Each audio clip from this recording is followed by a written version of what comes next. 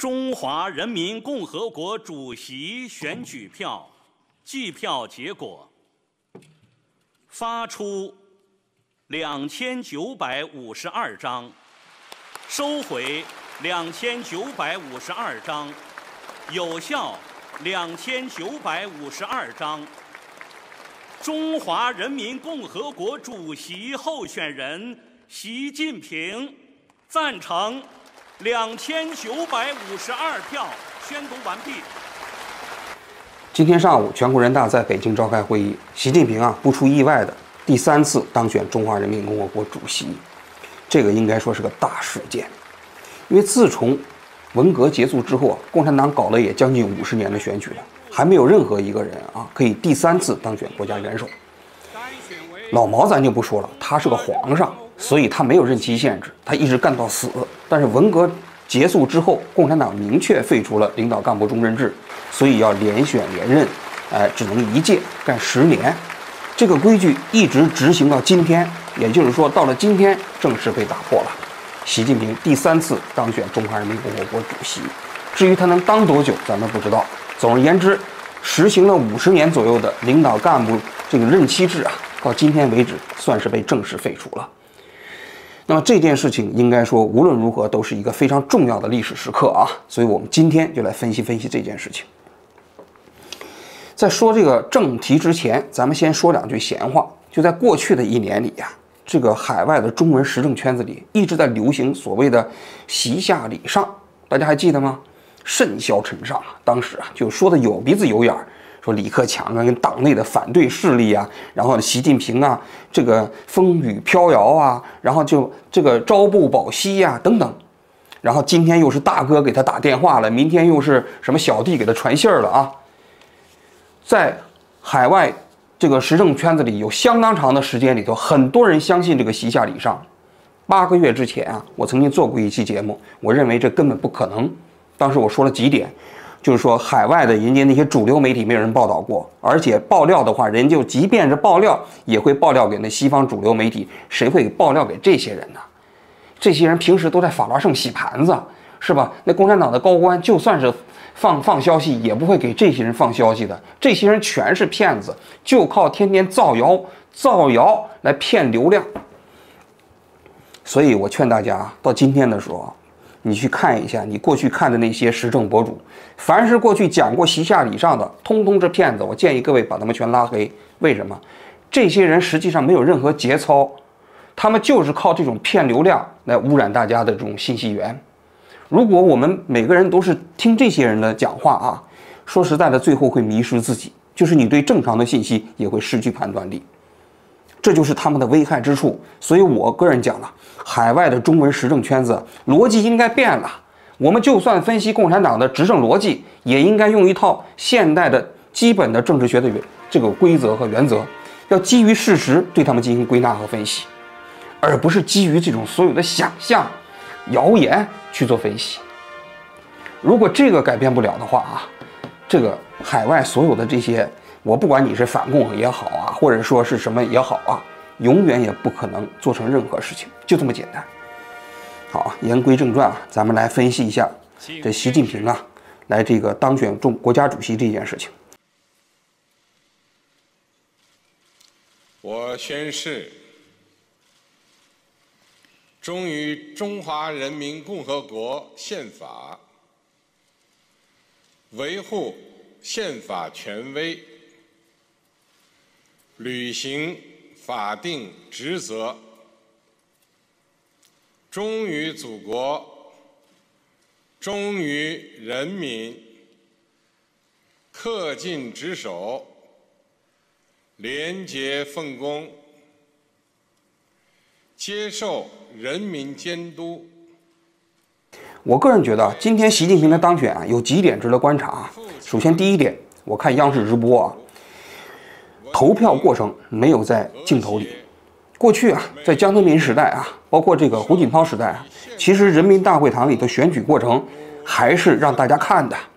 新闻联播还是要上画面的，一共摆28个这个选票柜，大家到那里投票，投完票计票，最后选举结果出来，然后大家谁当选多少票。但这次你发现了吗？没有，中央电视台的直播演播室里头全都是那些评论员在讲话，讲话完了之后，镜头切过去，那面选举已经结束了，不但选举结束了，唱票过程都结束了。习近平是全票当选，2952票，这就是第二点。第二点就是习本身是全票当选。习的全票当选呢，其实5年前他就是全票当选的，但这次跟5年前的选举毕竟不太一样啊，因为5年前他是连选第一次连任，一般来说，其实他没有反对票，虽然大家觉得有一点点蹊跷啊，但是呢还可以理解。但这一次他是突破过去50年的惯例啊，打破共产党制定的规则啊，连选连任呐，第一次打破这种规则，竟然没有一票反对，也没有一票弃权。这件事情啊是挺有意思的，而且不光是习近平啊，国家副主席韩正也是2952票，还有人大副委员长10几个选举过程中间啊，包括赵乐际是全票当选。在所有的今天上午的选举过程中，只有一个人有反对票，就是人大副委员长的李鸿忠有1票反对，1票弃权。说起来挺有意思的，就是这个人大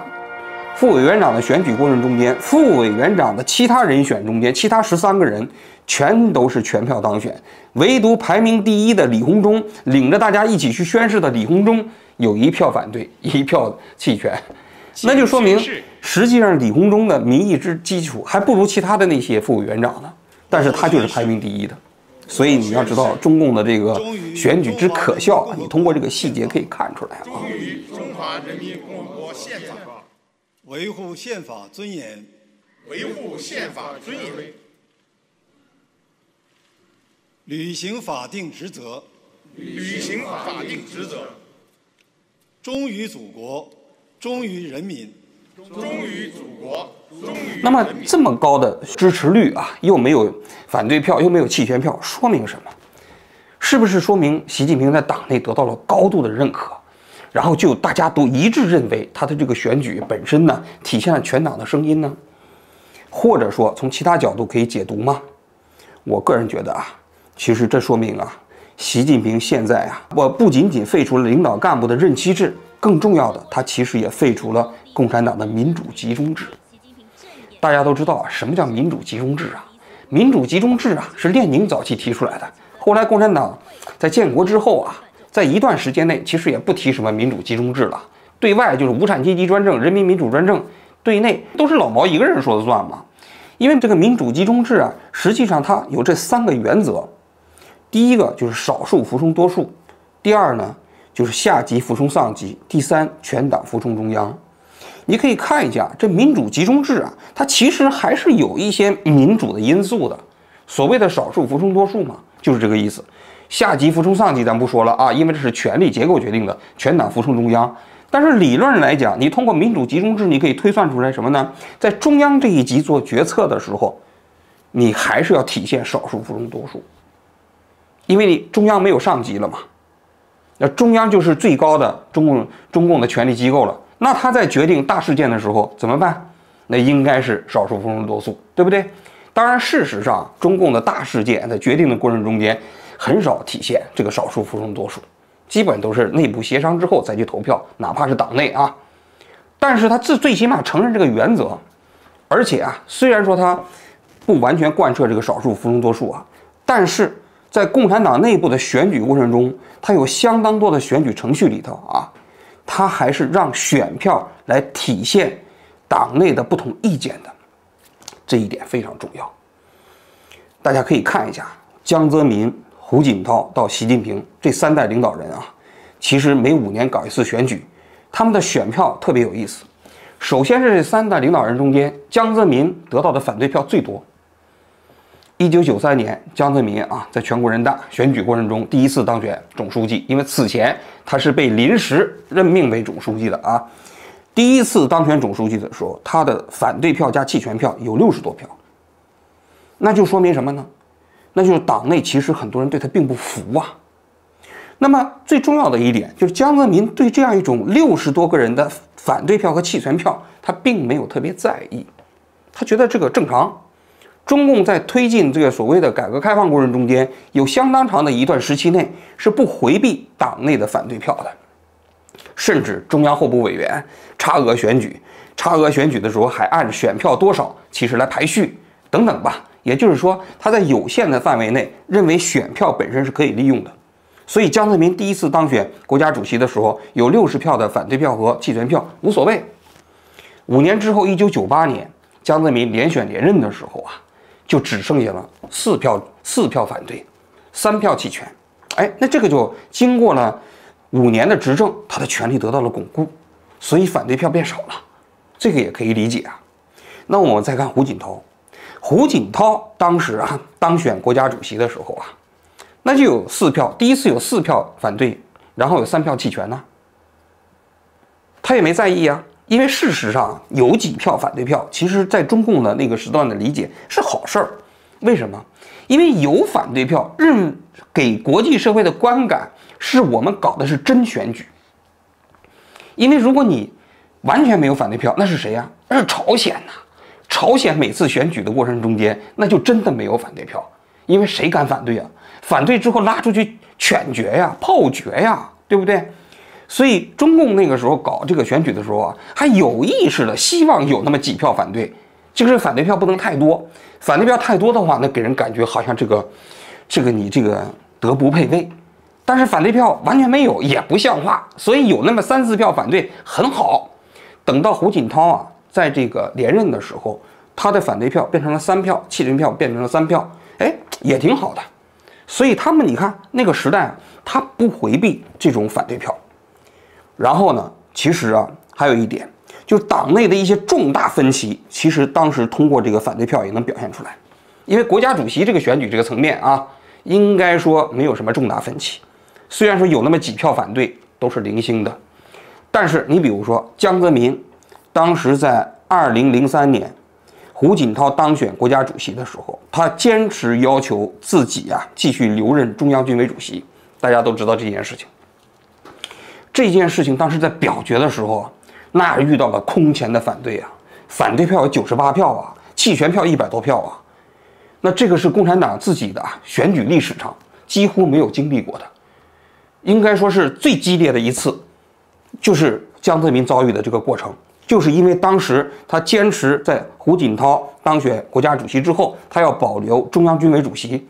他要扶上马送一程，说白了，其实还是对权力有些恋踏。不愿意直接交给胡锦涛，2年之后才把这个军委主席让给了胡锦涛。那这件事情应该说在党内当时争议巨大，分歧巨大，很多人并不赞成。因为既然废除了领导干部的终身制，那么你到任之后，你退休了，你就应该全退。你保留一个军委主席，想学邓小平，对不对？那新的这个共产党的领导人，他就不可能完全按照自己的意志去施政，因为邓小平特殊嘛。他本来也没当过这个国家主席，但江泽民当时就想效仿邓小平，所以这件事情在党内是存在着巨大争议的，这是一件事情。第二件事情，李鹏在1993年当选总理的时候，那是创了中国共产党历史上的前无古人后无来者的这么一个记录啊！因为当时的反对票加起来有10%几，李鹏仅以88.16%的这个比例啊当选了总理。这个也可以理解，为什么呢？因为李鹏当时93年选举的时候，之所以得票率那么低，是因为在89年的时候，他的那个处理形象跟公众之间的预期有非常大的差距，甚至在党内有很多人也不支持李鹏啊。很多人都认为李鹏把赵紫阳搞掉了啊，当时李鹏其实还有野心，想取而代之。所以实际上很多人对李鹏是非常之不满的，所以李鹏创造了一个记录，自从改革开放共产党搞选举以后，李鹏得票率是最低的。所以有人说啊，李鹏是中共历史上民主的巅峰啊，对吧？因为他真的体现出来了这个民主的价值，哪怕是共产党内部，就是有人反对他，不愿意让他当选总理啊。那就是因为是等额选举，假如说是差额选举，有另外一个候选人的话，他早就完了。所以你可以看到了吗？早期共产党的这些选举过程中间，它其实这个选票体现党内分歧的作用是存在的，尤其是包括那些国家副主席的那个选举，曾庆红当时当选的时候，那反对票都100多票啊，弃权票有100-200票啊，还有那个李元朝当选的时候也是如此啊。还有那个，我看看那谁的选举，我给大家票我有点记不住了。贾庆林当时选举的时候，反对票79票啊，76票弃权啊。那曾庆红当时是177票反对，190票弃权。吴邦国是32票，20票反对，12票弃权。你想，就在那个时候，你可以看到，这些人虽然参与选举是等额选举，事先也在党内做了很多协商了，仍然有这么大的反对票，说明什么？说明实际上当时共产党内部啊实行的民主集中制，它是允许党内的不同意见通过选举的票体现出来的，甚至可以说它是允许党内有派。但这一次所有的这种反对都没了，全都变成了全票通过，连弃权都没有了。说明什么？说明了民主集中制被废除了，取而代之的是什么？是全过程民主。全过程民主这个词啊，是习近平2019年提出来的，在上海考察的时候提出来的。所谓的全过程民主啊，他就讲什么民主选举、民主协商、民主监督、什么民主决策一大堆，但是就是不提少数服从多数了。更重要的强调的是什么？强调的是选举本身体现了权利，但是呢，选举过程中少数服从多数的这个重要的民主原则没了。相反，强调的是在选举之前要搞民主协商，而这个民主协商要协商一致才能够出来选举。大家去看一下这个全过程民主，现在这个全过程民主已经写进了中共中央的党章。也就是说啊，从现在开始你就可以看吧，民主集中制啊，这个党内政治生活中间的重要原则已经慢慢被废除了，取而代之的就是这个全过程民主。民主集中制里还讲了重要的一点呢，在共产党除了派出机构，所有的行为中间都要实行选举，而且禁止任何人搞个人崇拜。但是现在呢，全过程民主中间这些都不提了，都不提反对了。为什么会这样？我个人觉得习本人对选举是极不自信的。习在党内也算是不多的被票选击败过的人，因为共产党本来就不搞选举。但是习在1987年的时候是厦门市的副市长，当时呢等额选举厦门市市长，他作为唯一的一个候选人落选了。因为当时厦门市规定你是等额选举，但是得票率要超过50%，人大代表，你可见当年其实还是挺民主的啊，就是你得超过简单多数嘛，你不到简单多数你不能当选。结果习近平竟然落选了，他落选了厦门市的市长，最后呢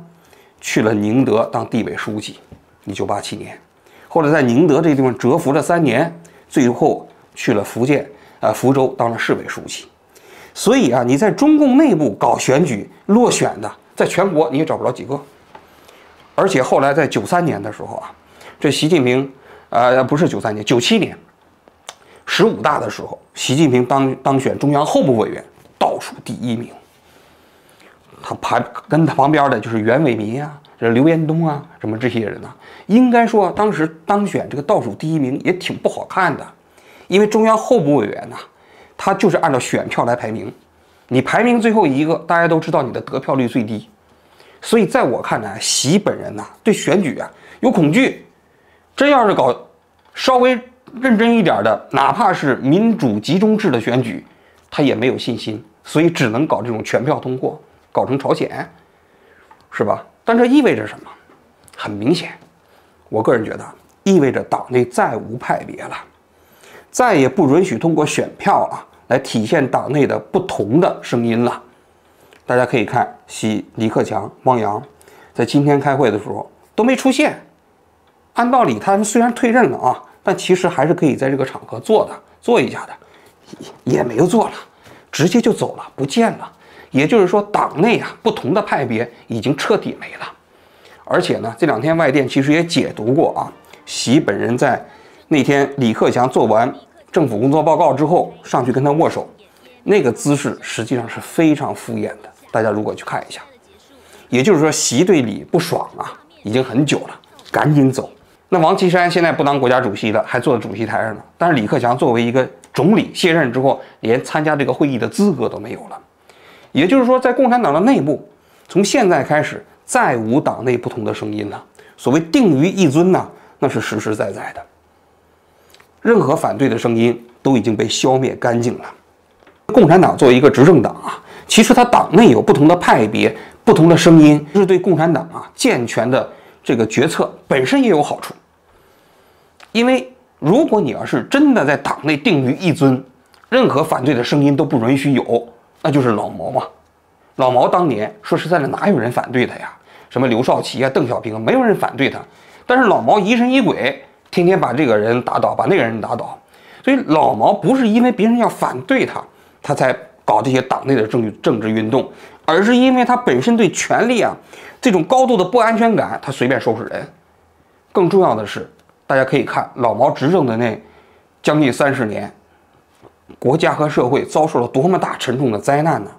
不就是因为不但这个国家对他本身没有约束力在制度设计上，党内其实也没有任何对他的权力行使过程中间的约束性力量但是今天我个人觉得，我看到这个国家主席选举这个全票当选的过程我不禁其实为中国共产党，也为这个国家的前途和命运确实有一些担心因为在全世界过程中间，谁会有这样全票当选呢？那就是朝鲜而朝鲜这个国家的命运，大家都知道的。好，我今天就讲到这里，谢谢大家。中华人民共和国主席选举票计票结果：发出2952张，收回2952张，有效2952张。中华人民共和国主席候选人习近平赞成2952票，宣读完毕。